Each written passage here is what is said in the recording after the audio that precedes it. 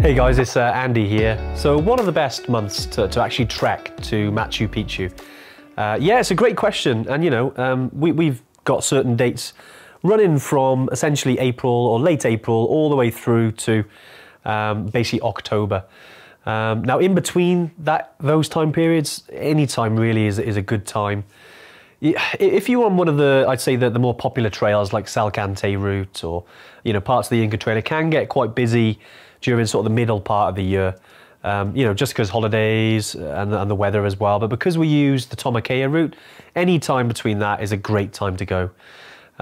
If it's after that, so you've got November, you know, to February, sort of early March, it can be quite wet. And Machu Picchu sometimes gets closed, I think, around about February, just for maintenance and people working on it.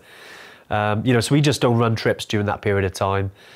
Plus, you're always a bit sort of hit or miss with the views. Whereas, you know, when we're talking about sort of April, May, all the way through to October, pretty, I hate to say, you know, guaranteed with views, because, you know, it's like it just doesn't happen, does it, when you're traveling in the mountains?